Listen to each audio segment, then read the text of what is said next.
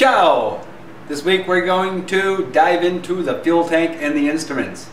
Benvenuto a Goica!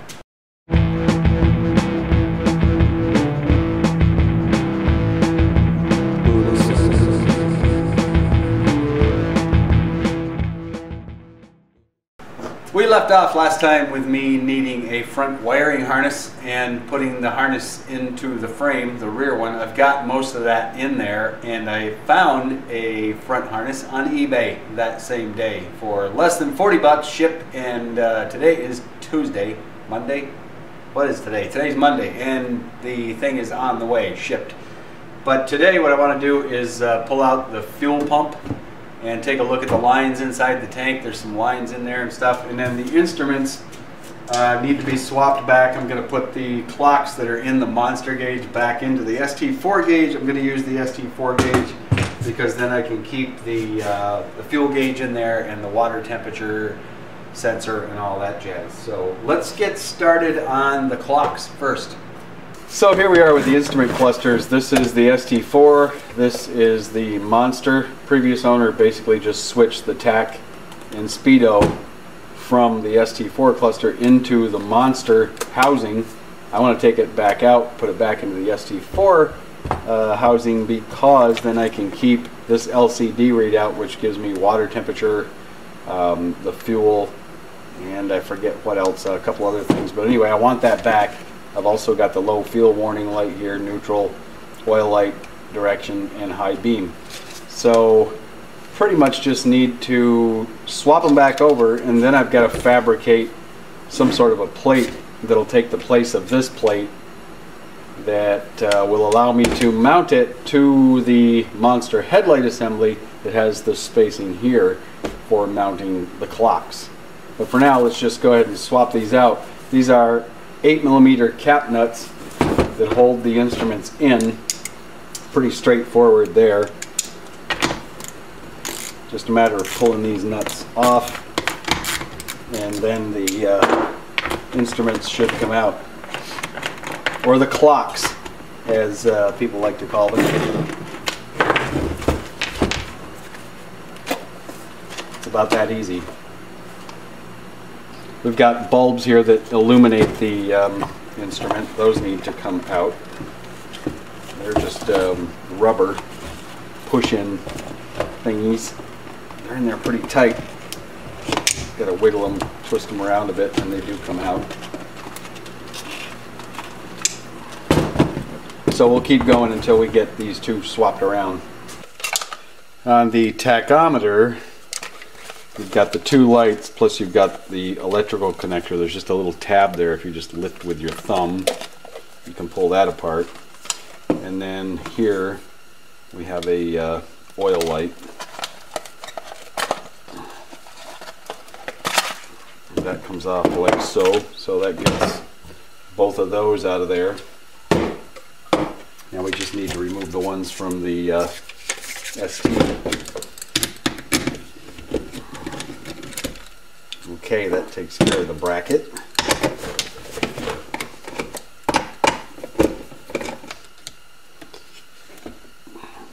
We'll pull this little Phillips screw out of here on the trip odometer knob. Get that off. And there we go. Got those out of there. Aha! There's a rubber ring on here that goes with the one for the Monster setup, so that goes back on the Monster, and now the tach can go in and drop in all the way. There we go. We'll mount this up. Tighten up the mounting nuts. They don't have to be real tight, just snug them up where they bottom out. Put the trip odometer knob back on.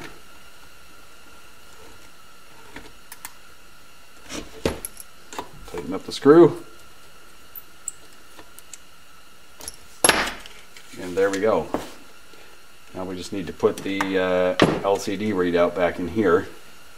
Pretty much the same thing, just has the little rubber mount with a stud on the back. A couple of wires to poke through.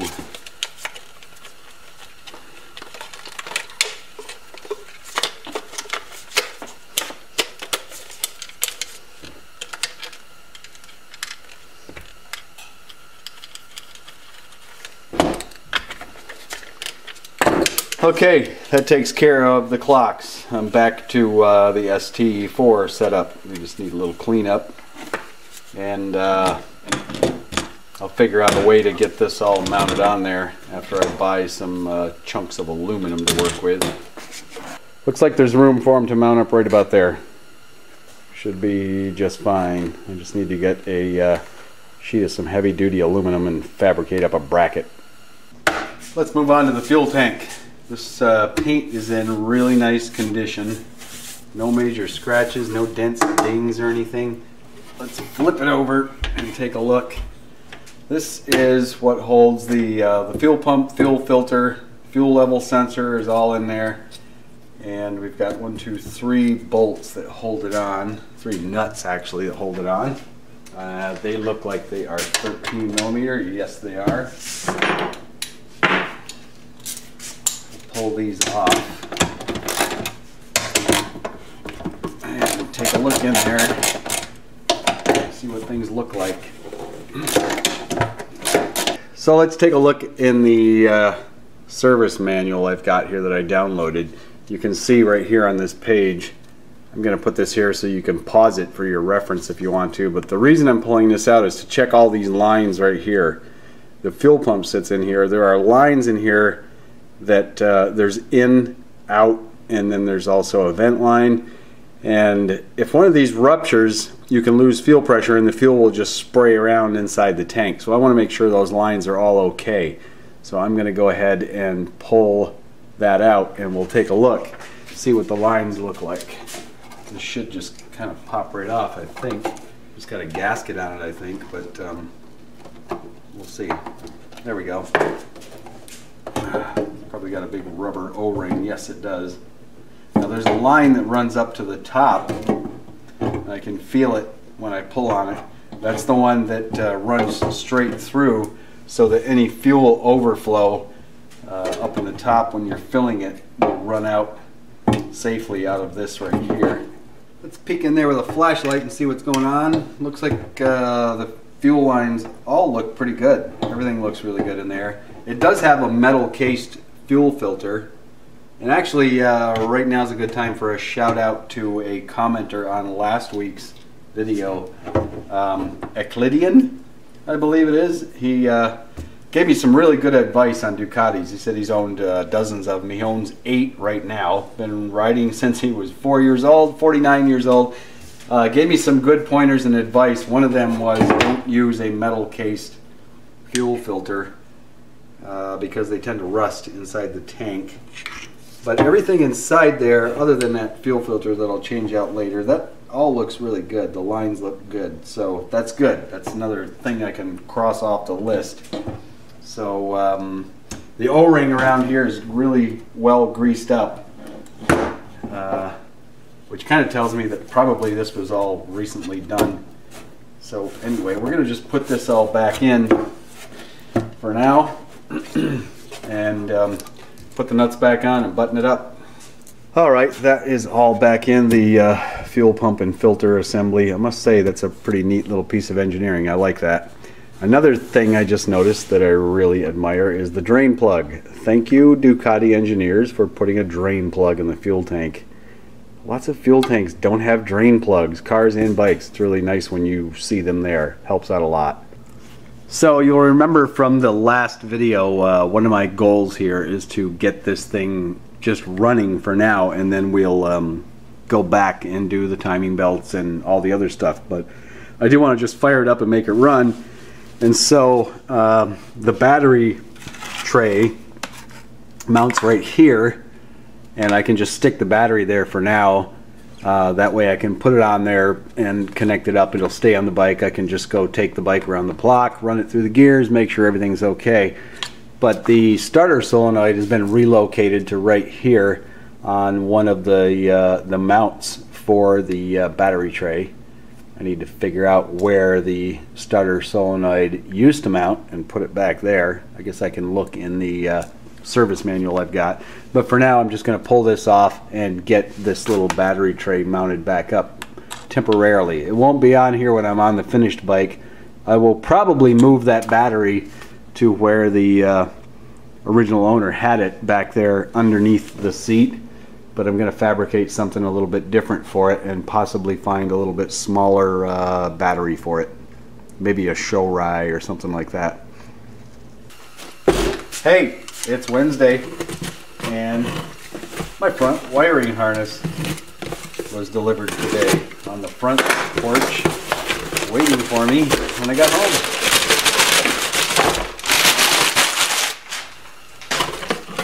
There it is. Lovely. Awesome. We can go ahead and get that on the bike, and we are one step closer to hearing that wonderful twin cylinder, L-twin as the manufacturer likes to call it. The sound of that beautiful engine. So as I look this over, I see that there are a couple places here for relays, and it looks like this is one of them. It goes right there. I need one for there. I got two more here. Let's see. We got a flasher and then another yellow relay. And I know there's some of you out there screaming right now, I know where those go. Well, I don't.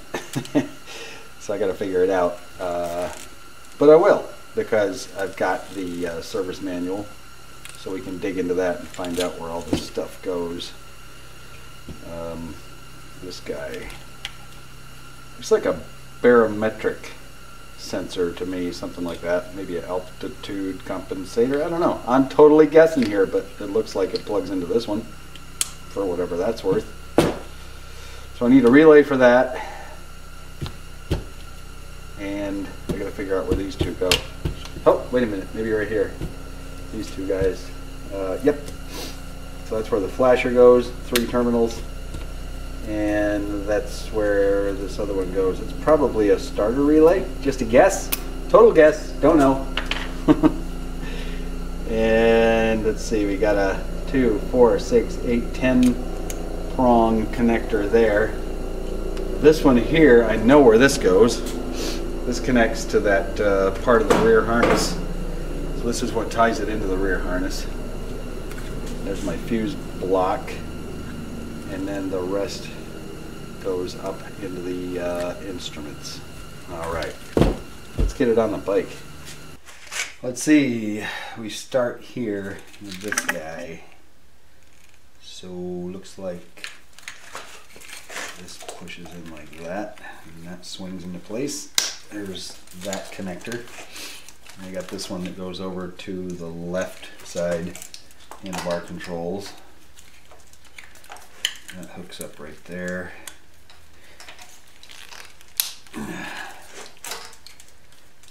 That goes to a coil. I need to mount one of the coils right there for now. Temporary.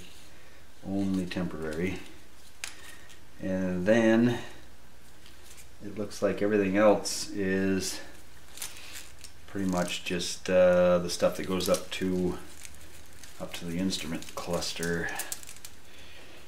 The fuse box used to mount like right in here somewhere when the fairing was on it. So I'm gonna assume that this air temperature sensor, pretty sure that's what it is, sure looks like one. Yeah, there's the plug for that. So that goes right there.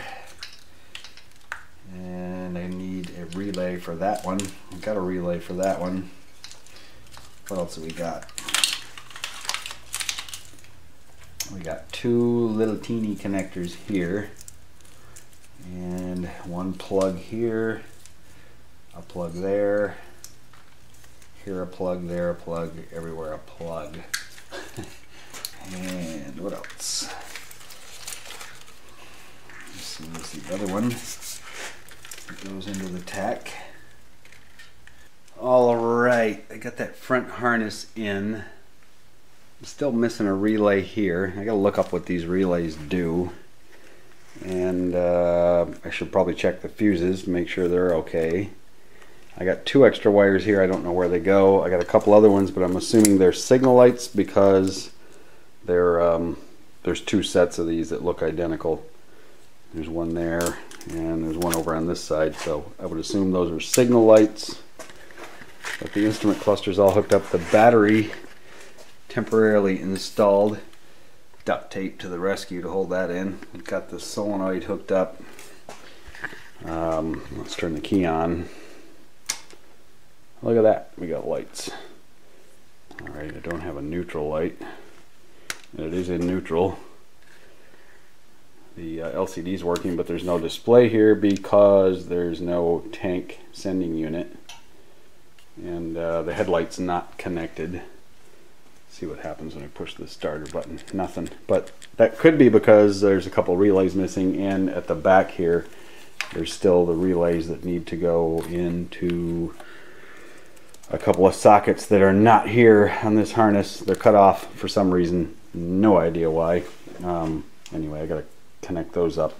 I've got the connectors here from the other harness, so those need to get hooked up. But anyway, that's a start. We got lights there, so, and I got 2 sets of keys with this bike, and I have these that were in my toolbox today, and I've already lost the other set. Damn it, which really pisses me off. I'm getting bad about this losing crap in here. Anyway, I'll find them. They're here somewhere. I just laid them down someplace and spaced out. I'm getting CRS in my older age. Can't remember shit. Seamus is making friends with these rear side pods. Hey Seamus, what's up? Snoozing cat. My 18-pound ball of fur that helps out in the shop here a lot. He's seen a few bikes built. Well, I'm going to cheat a little bit on turning over the engine because I'm real curious to just turn the thing over. Probably hasn't been run for a while. So I'm going to open up the throttle bodies here and squirt a little bit of Marvel mystery oil in there. I don't know, maybe just a little, just something to lube it up down in the cylinders a tiny bit. Can't hurt a thing. So there's the starter solenoid, and all I need to do is jumper between this hot side and the feed to the starter, and it should turn the engine over. Let me get this rubber cover out of my way. Let's see what we get.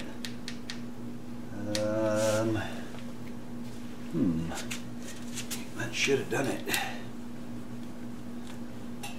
but it's not done in it. All right. Am I missing a ground wire somewhere? Maybe? Huh. So pretty sure I'm missing a ground somewhere, so temporarily I just did this chunk of ground wire I have on the negative to the frame right there. Let's try it again. There it goes.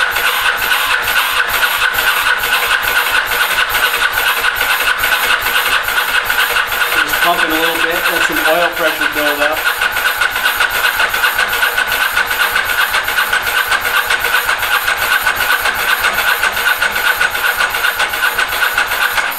Good enough. Alright, well that's good for it. Probably hasn't been turned over in quite a while.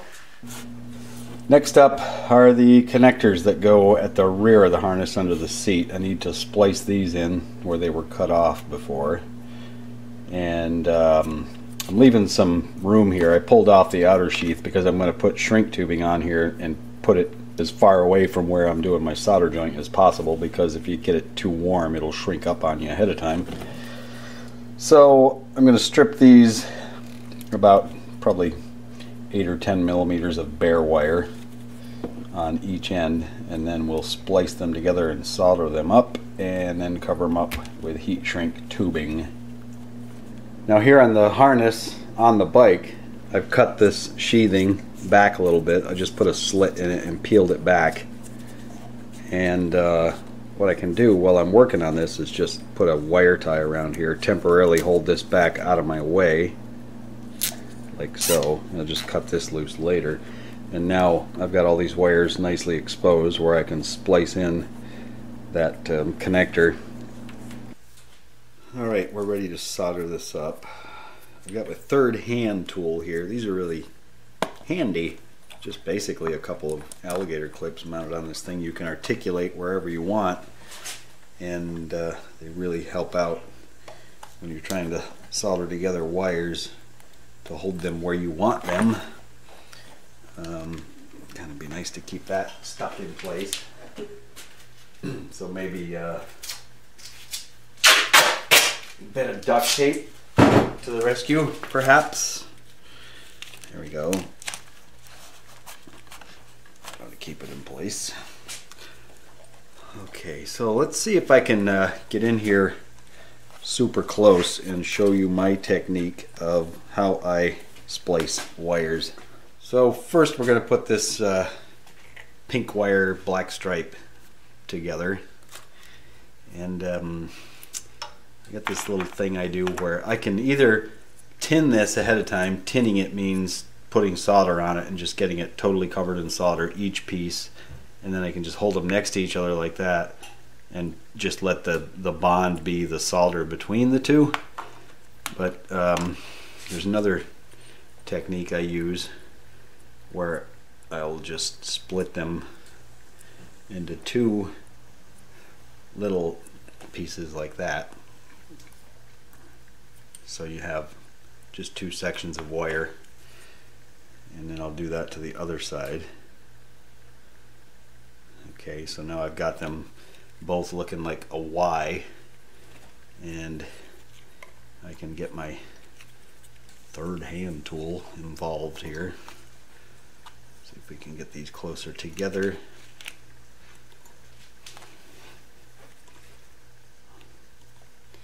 And then butt them right up against each other like that. And then I'll take two of the pieces, and you won't be able to see all of this until I'm completely done getting it set up, but once you see it you'll get the idea of what I do. So I twist these two together and I twist the other two together, so you end up with something like that where they're both twisted together, and then I just give it a little pull, twist them a little more. What I want is a little bit of gap there between the insulation of each wire, and then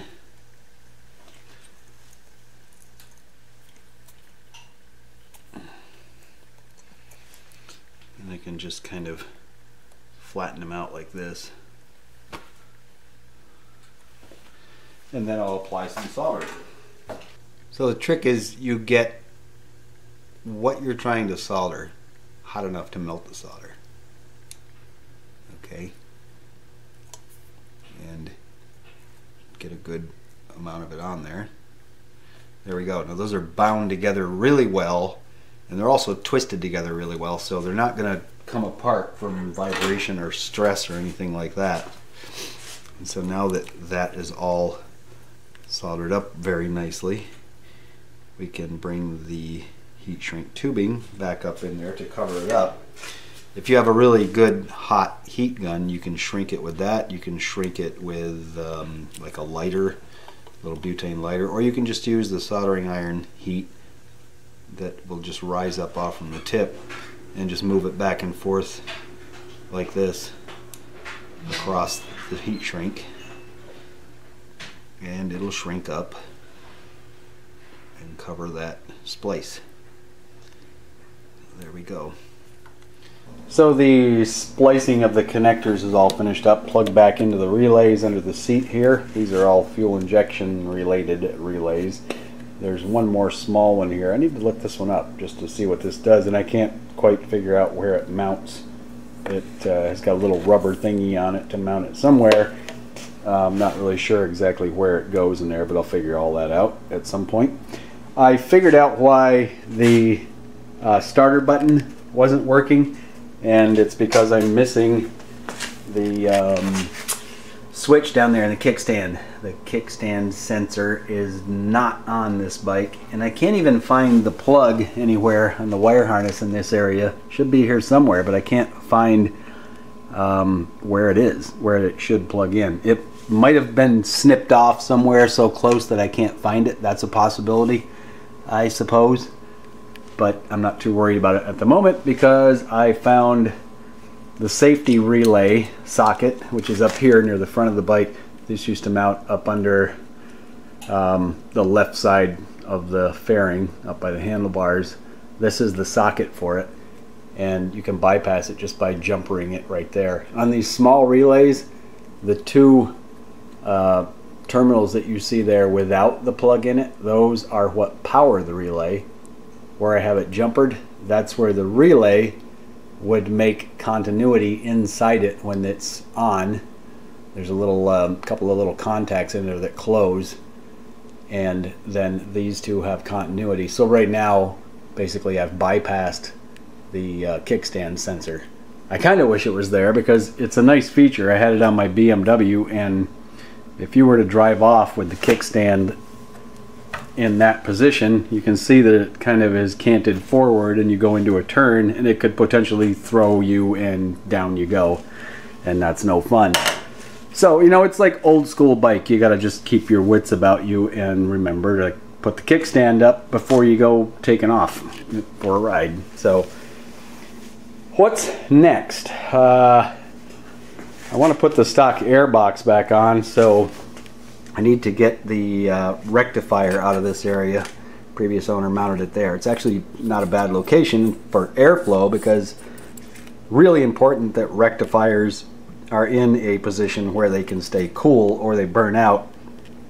And I've read that on not just Ducatis but on other bikes, these things are sometimes put in some areas that you kind of wonder what they were thinking when they put them there, because there's no airflow around it and they get hot, overheat, and burn out.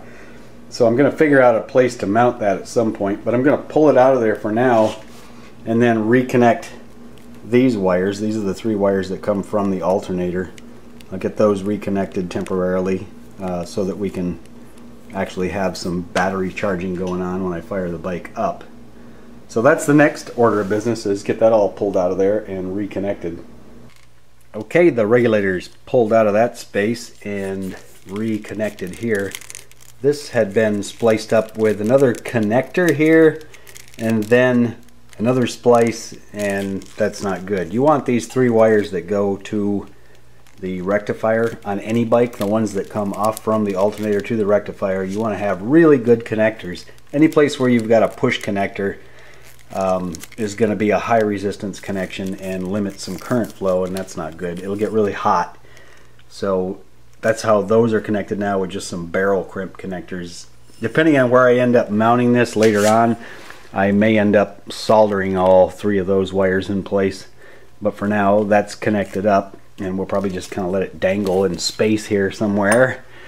So the next thing we need to do is get coils mounted somewhere. I'm going to just put them right here temporarily. I've got a lug in the frame here where I believe there were some brackets that went that held the fairing. The coils used to be right in this area on either side. So I'll mount those up with a 6mm bolt and plug them in. Let's see.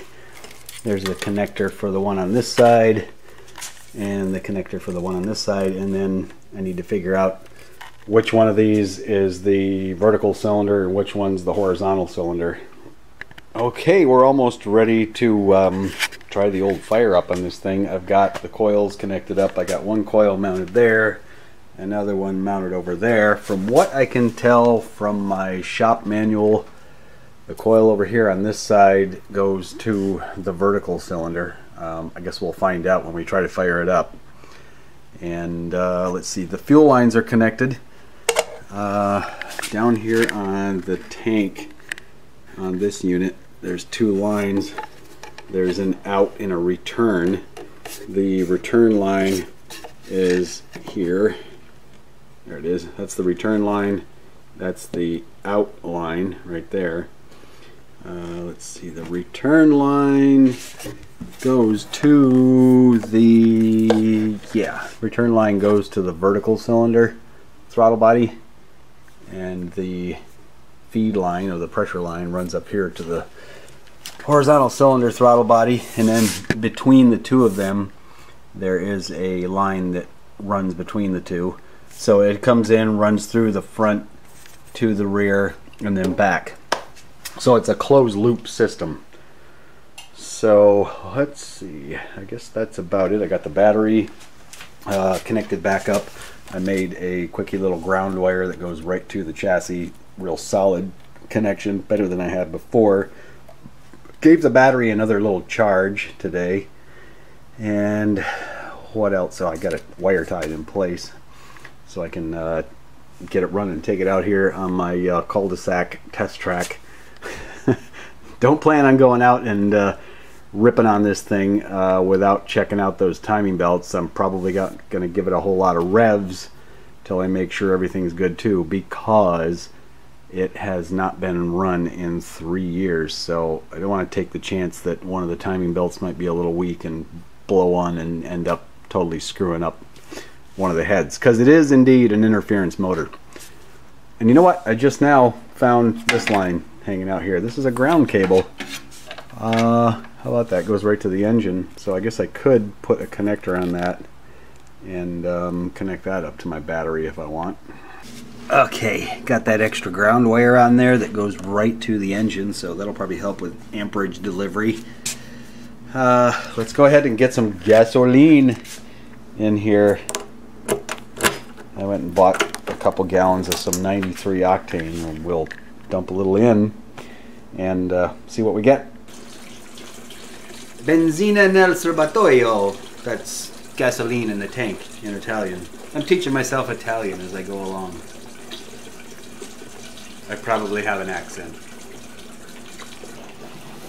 Okay, that should be about a gallon.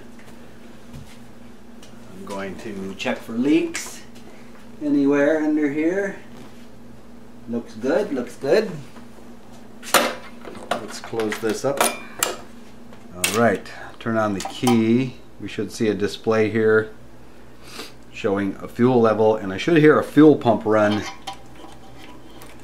And I will also check for leaks after that happens. Fuel pump, oh, good. Fuel pump ran, built up pressure, and stopped. And it says low. Still need to add some to make that go out. I think it's 6 liters is where the fuel light comes on. So we have fuel in there. That's good.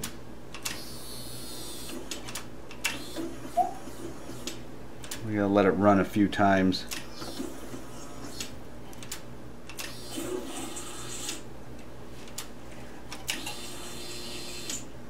Okay, now I'm going to lift the tank back up and look for leaks. Looks good. I don't see any place where anything is leaking. No weirdness going on in the throttle bodies. Alright, now that I know I have no fuel leaks, I got a running fuel pump, all that's good. What I'm going to do next, before I try to fire this off, is disconnect the fuel pump. There's a connector here under the tank. And then I'm going to disconnect the electrical feed to both of the coils.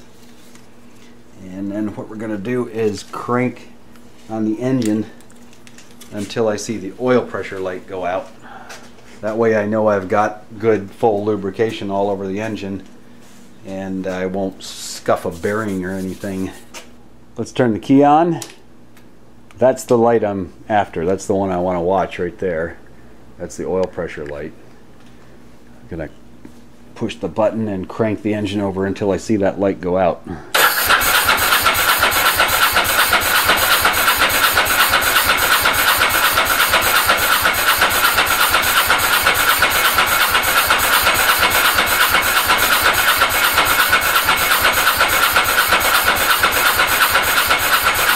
It might not go out. It might not have enough pressure just cranking over. I need to be mindful of how long I do this too, because that starter is getting hot.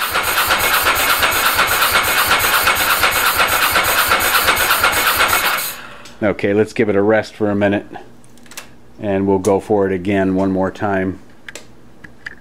Wait a minute, just had a thought a second ago about the wiring I connected on this thing, and it just dawned on me I wonder if I've got the oil pressure switch connected to the wrong wire. So I got looking around, and sure enough, the neutral switch and the oil pressure switch, the wire plug, are identical. I had them backwards. I went back on my camera and I looked at my videos, and the oil pressure light stays on, but the neutral light goes out. So I had it backwards.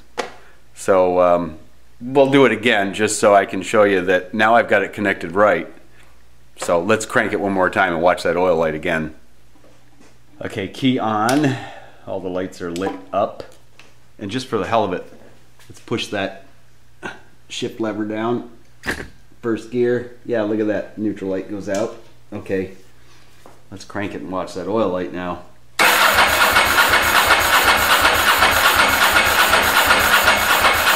Aha!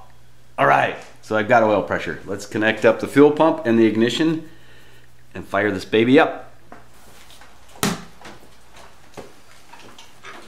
All right, here goes. First time in 3 years. Moment of truth. You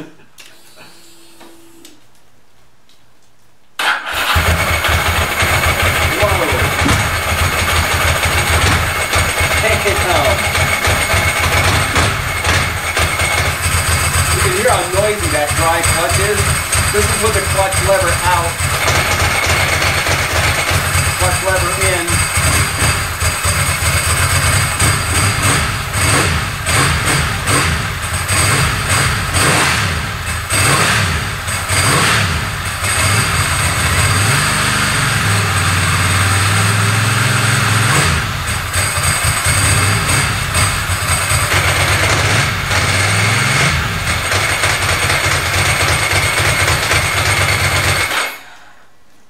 Good enough for now.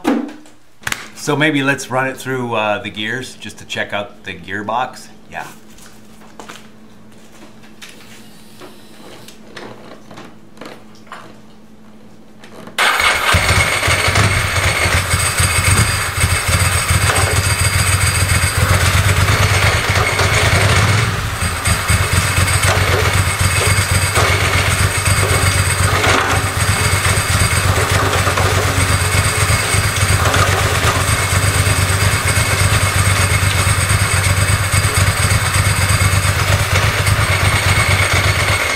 All good.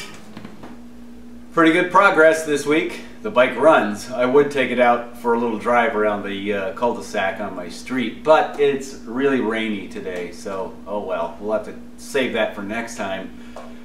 Next up is going to be routing all the wiring where it's supposed to go. And I think what I'm going to do is find some monster stick coils and put them into the heads on this thing. They should fit just fine. I've read that you can do that, and I can eliminate those other coils and the need to mount them anywhere, and the plug wires. We'll get all the wiring tucked away nice and neat, fuse box mounted somewhere, and the instrument cluster needs to be mounted. I need to fabricate up a mount for that. I've got another seat on the way that I found on eBay that has a rear cover for it, and it's also been modified. It's lowered a bit, so you know that can kind of be my one-seater seat, and I'll save this one for the two-up when my wife and I take this thing out for some rides, which I hope to do. Let's see what else. I guess that's probably what we'll work on next week, is the wiring cleanup and fabricate a bracket for the instruments. And that's all for today. So thanks for watching, and thanks for subscribing. Thanks for all the donations. There's a link down there in the video description if you'd like to help fund the project. And along the way, I'm learning some Italian. So this week we'll say fino alla prossima volta.